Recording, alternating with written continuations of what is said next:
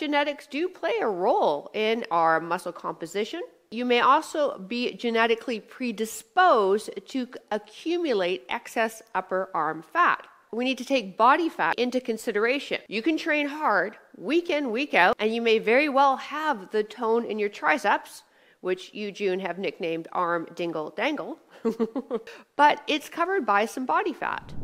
This is called subcutaneous fat, and that's fat that's stored just underneath our skin. There's another fat that we have, visceral fat. It's also known as hidden fat. This is dangerous fat, actually. You'll find stored deep inside the belly, wrapped around our organs, including our liver and intestines. Women tend to have more upper arm fat than men too.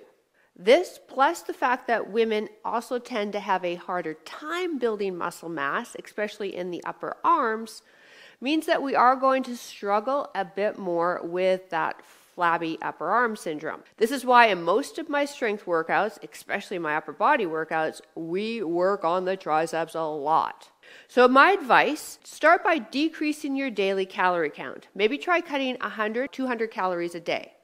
Now this won't be enough to trigger hunger, but the calorie savings will really add up, June, over the months and years.